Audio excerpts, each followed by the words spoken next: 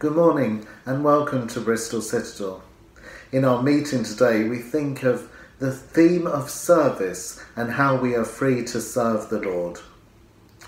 In the last few days we have seen many people focus on the life of Prince Philip, the Duke of Edinburgh, as they have paid their respects to someone who has given a life of service, of public service.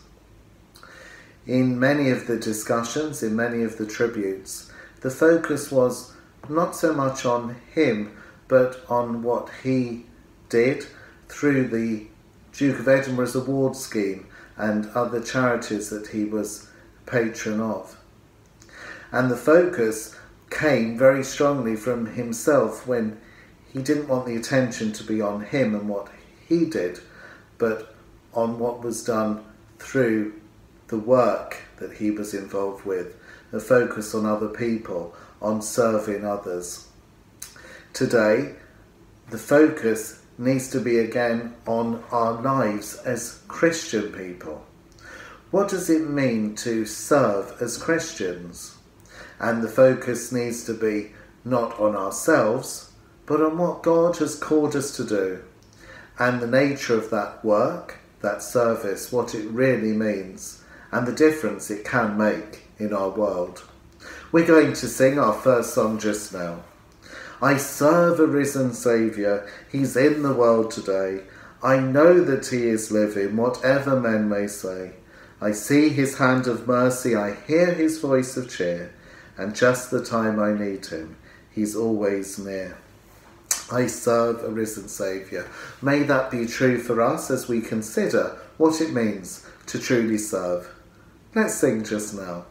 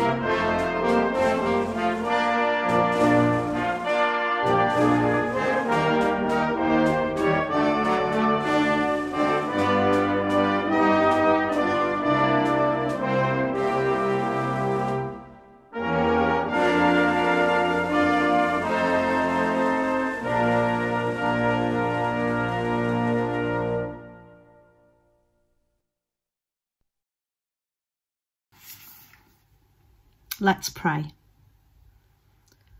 Almighty Father, we thank you for your great salvation plan for mankind and your beloved Son, Lord Jesus Christ, who came into this world as a living sacrifice. In all his time on earth, he laid his life upon your will and loved and served the world. We pray, Father, that we become great examples of our Lord Jesus Christ. May we love and serve those around us who need our services and offerings of love. Lord Jesus Christ, we praise you and glorify you. We give you thanks for your great love. We praise you for you came to fulfill the Father's will. In your great love, you saved us from sin and condemnation, and we thank you for this. We pray and pledge that we will walk with love. May we be of service to as many as we can in our lives as you called us to be, as it is the Father's will. Lord Jesus, may your life of love and service be our guide to love and service, the underprivileged, the abandoned, and the needy among us.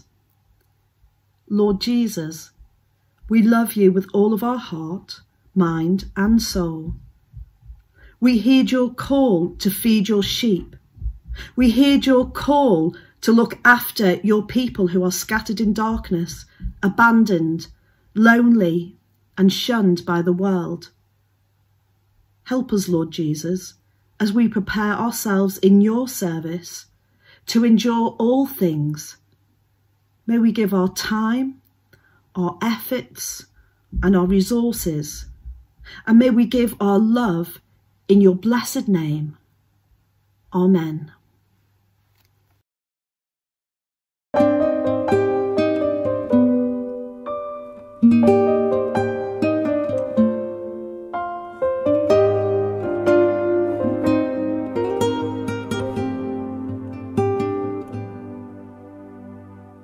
From heaven you came, helpless babe,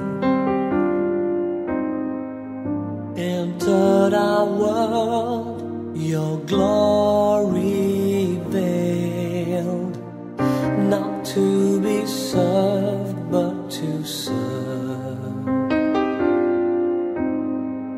You gave your life that we might live. This is our God, the servant King. He calls us now to follow him, to bring our lives as a daily offering of worship to the servant King. There in the garden of tears, my heavy load he chose to bear. His heart with sorrow was torn, yet not my will, but yours, he said. This is our God, the servant King. He calls us now to follow him, to bring our lives as a daily offering of worship to the servant King. Come see his hands and his feet, the scars that speak of sacrifice, hands that flung stars into space, to cruel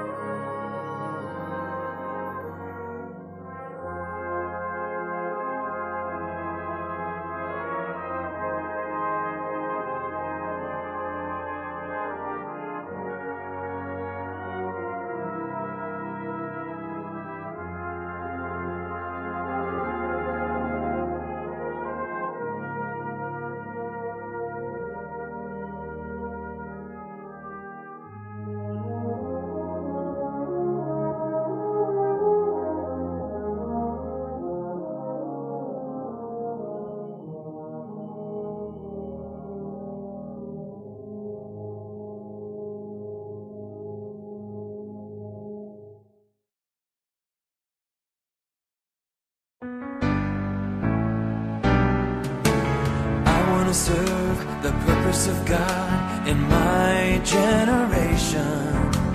I want to serve the purpose of God while I am alive. I want to give my life for something that'll last forever. Oh, I delight to do your will. What is on your heart? Show me what to do. Let me know your will and I will follow you. What is on your heart? Show me what to do. Let me know your will and I will follow you. I want to build with silver and gold in my generation. I want to build with silver and gold while I am alive. I want to give my life for something that'll last forever. Oh, I delight to do your will. What is on your heart? Show me what to do. Let me know your will and I will follow you. What is on your heart? Show me what to do. Let me know your will and I will follow you. I want to see the kingdom of God in my generation. I want to see the kingdom of God while I am alive. I want to give my life for something that'll last forever. Oh, I delight to do your will. What is on your heart?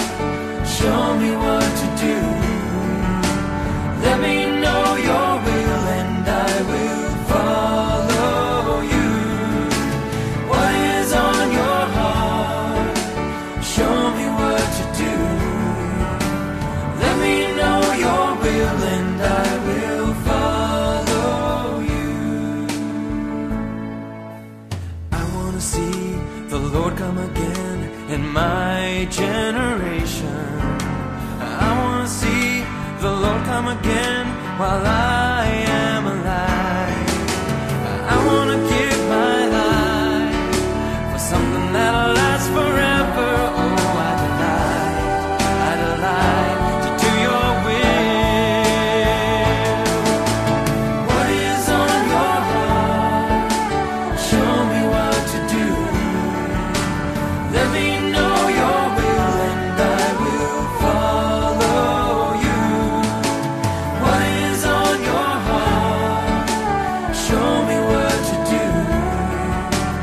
Let me know your will and I will follow you.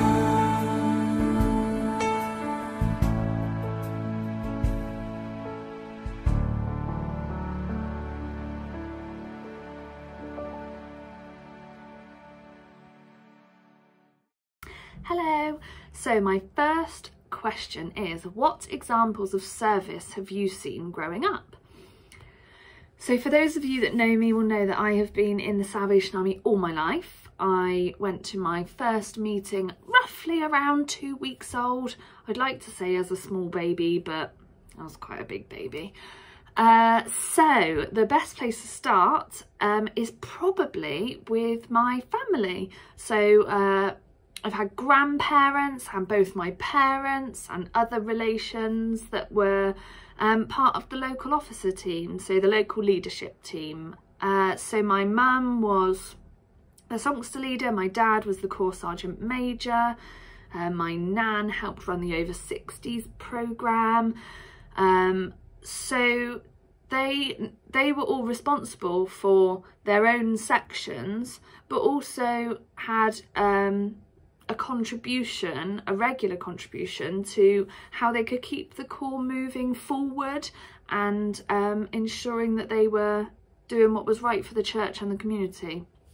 The other example I would use is probably retired officers. So I've seen a lot of retired officers over my 29 years, both at this corps and previous corps. So even though they've served their time, they continue to volunteer and work at the corps or at the shops, just generally in the background sometimes without you even knowing it, reaching out to so many different people as much as they can. The other thing I would say is those people that clean the hall. So you've got the hall cleaners, the caretakers. They work so hard in the background, and they ensure that the centres are clean, tidy, welcoming, and generally they would do anything for anyone. I've also seen friends travelling abroad to places like Kenya or Zimbabwe, various Africa. You've got all those different places to help build schools, water wells, just take out resources that unfortunately they aren't able to fund themselves in those countries. And obviously we've got the core volunteers, C-O-R-E, core volunteers, as well as the core volunteers, who support the general mission as well. So that is how I've seen service growing up. How do I see service in my role is the next question. So as the community manager, my job is to ensure that we're meeting the need of our community as well as the church. So meeting the need of the community as a whole. So we are one. So initially we need to assess that need, work out what the community need from us, and then work out how we can make sure we meet that need together, whilst also remaining positive, relevant presence, and showing God's love to everyone. This can be done on one-to-one conversations when people drop in asking for help, or if they just come in to get a cup of tea or coffee, but it can also be done in any of our groups. We in normal times run lots of support groups and lots of other groups within the centre, and there are lots of group interactions that happen in the background of those. The next question is, going forward, what are things where people can serve in the future? So what opportunities are there? So service can take so many different forms. So we've got, I feel like the obvious one is volunteering in the shops.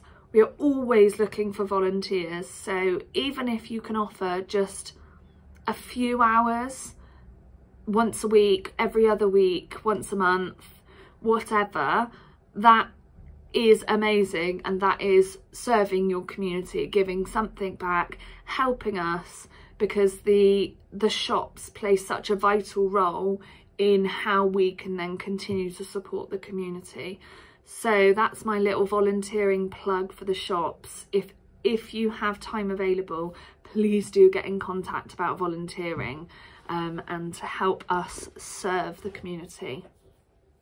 The other way that you can help serve is by helping to volunteer when we're back up and running, seeing what groups we've got, outreach groups, whether that would be potentially serving tea and coffee, or helping with parent and toddlers, helping sort the food bank out, bringing food in for the food bank, helping with the parcels that are going out, or just simply helping to prepare the hall. So extra cleaning hands, or extra tidying, or yeah, just generally preparing the hall for events that could happen. Obviously, over the last year, we've sort of been reviewing programmes, reviewing outreach, and we're assessing what new opportunities there might be that we may need to respond to. So we're always looking for volunteers or anyone that's willing to offer some time to help us serve the community. Obviously, we recognise though that service isn't just about hands-on support, and we know that not everyone is capable of that. So prayer support is always needed and is another great form of service that can be offered for our church. So I hope that's answered the questions. And final little plug, don't forget, if you can volunteer, you're always welcome. Bye.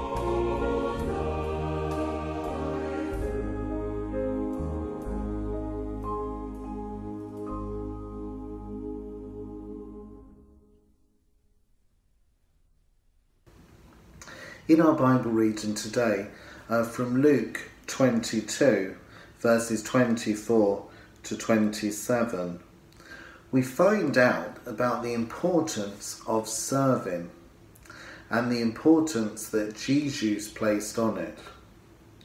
We pick up the verse just now where the disciples are disputing amongst themselves who should be the greatest. This is what it says. Verse 24. Also a dispute arose among them as to which of them was considered to be the greatest. Jesus said to them, "The kings of the Gentiles lord it over them, and those who exercise authority over them call themselves benefactors. But you are not to be like that. Instead, the greatest among you should be like the youngest, and the one who rules like the one who serves.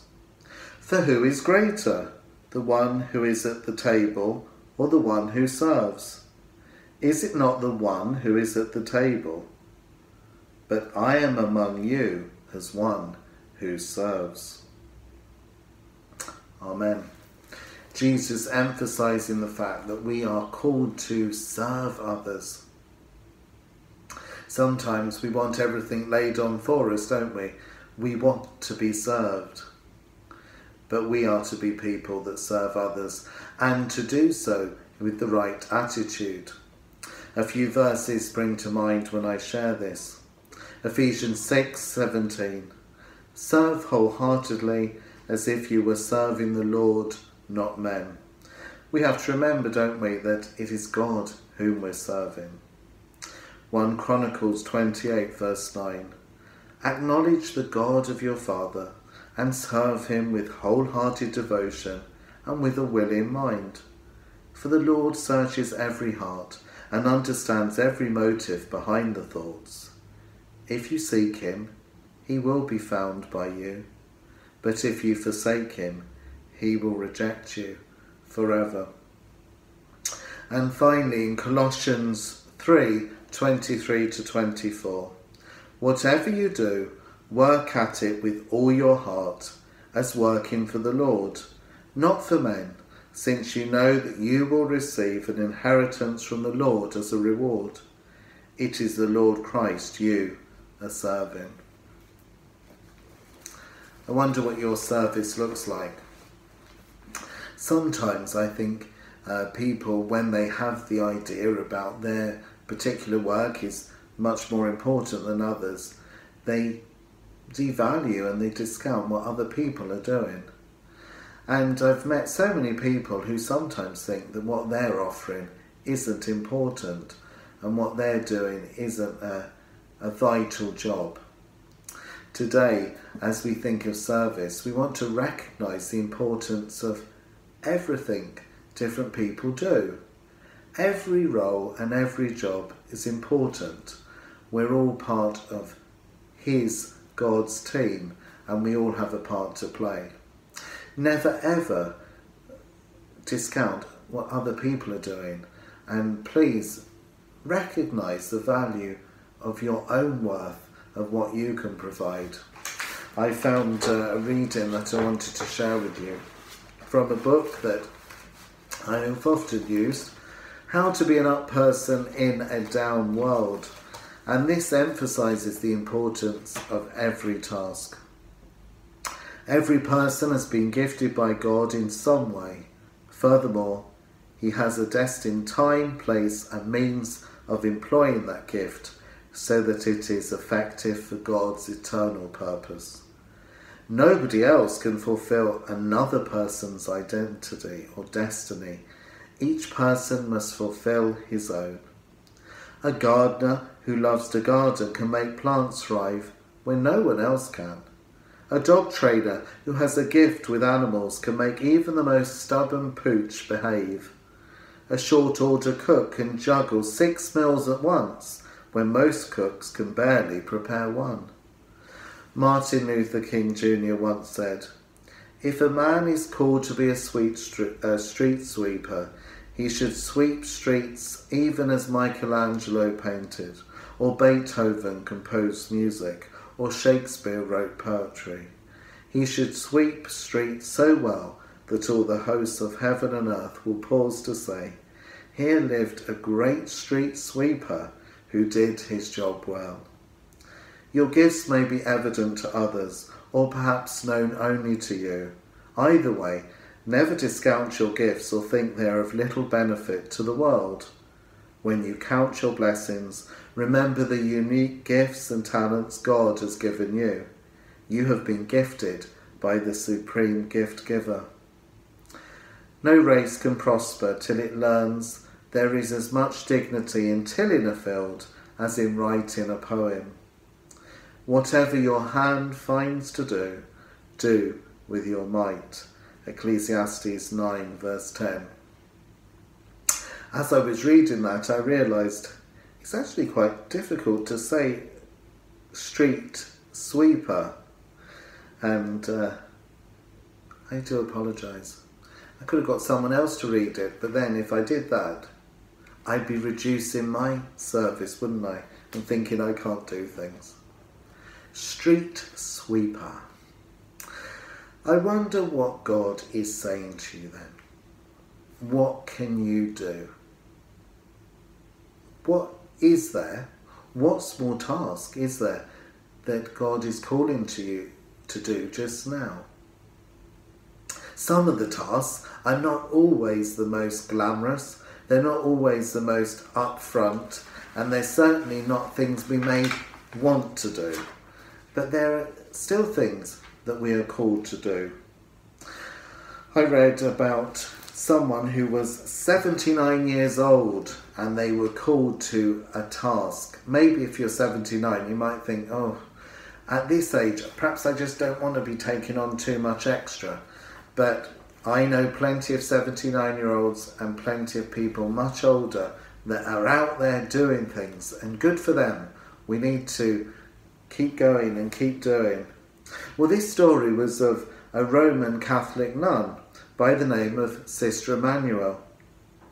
When most folks would like to think of retiring in Arizona during the winter and travelling around the world during the summer, this woman fell on her knees and prayed that God would send her to the most desperate place on earth.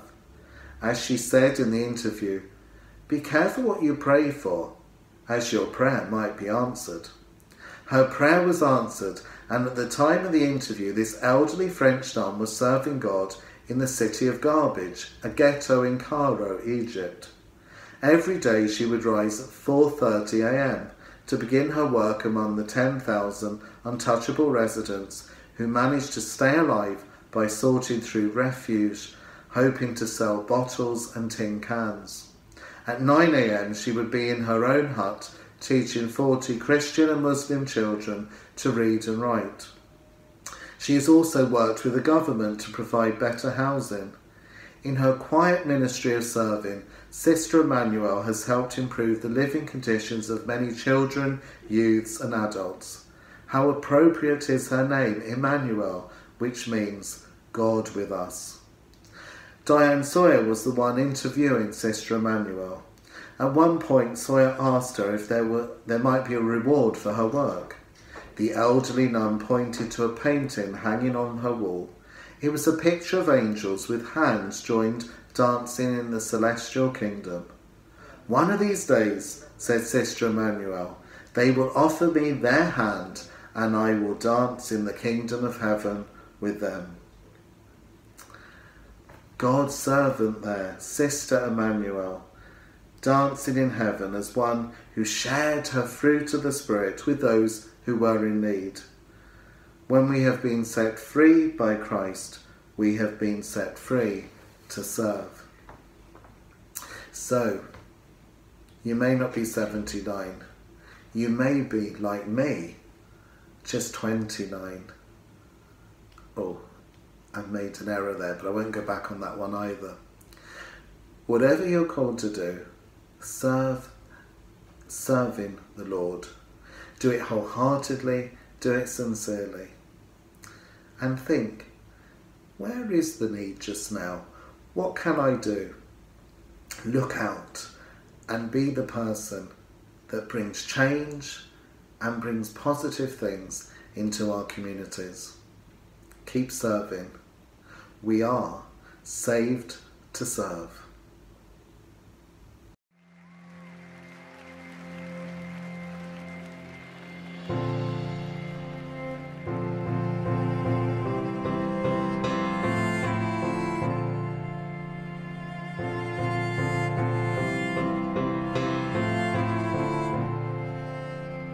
God of justice, Saviour to all, came to rescue the weak and the poor, chose to serve and not be served.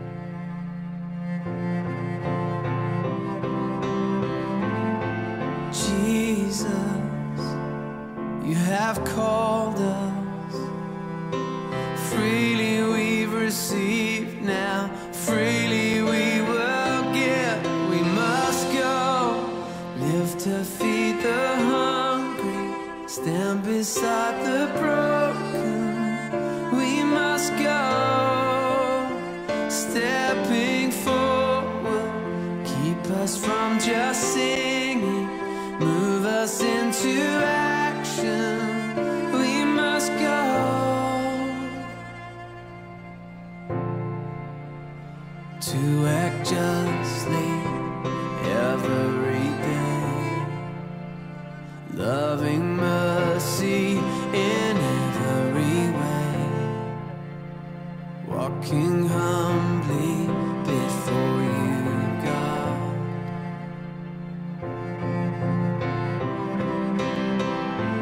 You have shown us what you require. Freely we've received, now freely we will give. We must go, live to feed the hungry, stand beside the broken. We must go, stepping forward, keep us from just singing, move us into action. We must go.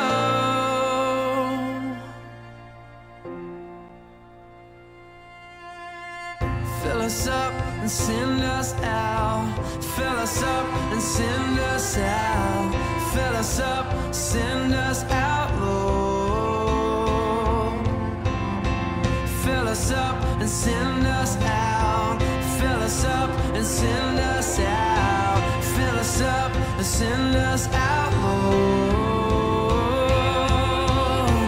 Fill us up and send us out. Fill us up and send us out. Fill us up, send us out, Lord. Fill us up, send us out. You fill us up and you send us out. Fill us up, send us out, Lord.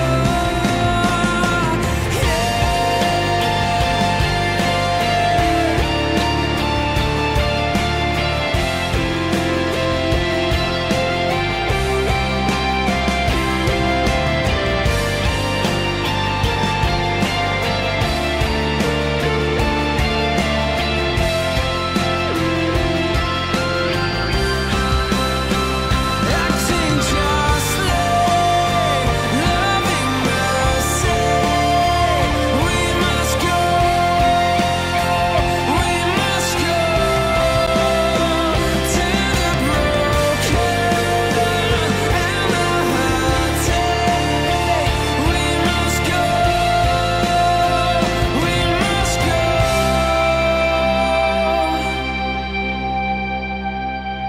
We must go, live to feed the hungry, stand beside the broken. We must go, stepping forward, keep us from just singing, move us into action. We must go, we must go.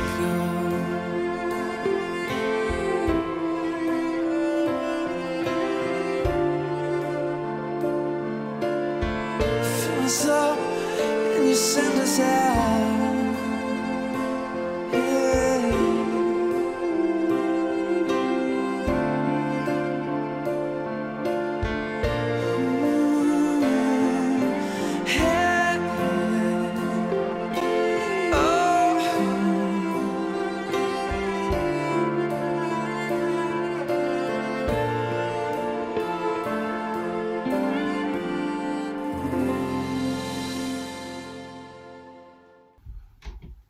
Lord, thank you for letting us work with you to share your joy with the world.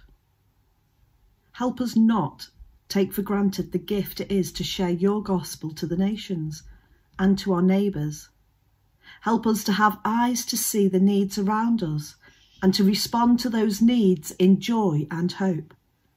Thank you so much, Lord, for your love and care over us. In Jesus' name, amen.